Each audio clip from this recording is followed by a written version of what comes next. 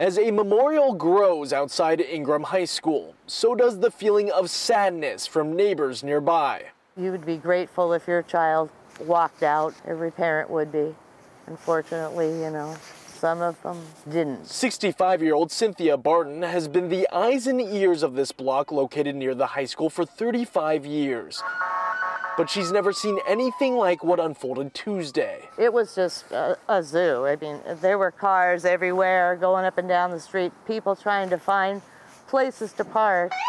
Barton, along with many other neighbors, did everything they could to help the hundreds of concerned parents that arrived just outside their doors, rushing to find their children. And I was telling people they could pull in and park, So we were just trying to accommodate whatever we could do. I know my sister-in-law even got somebody some tea or something in their car.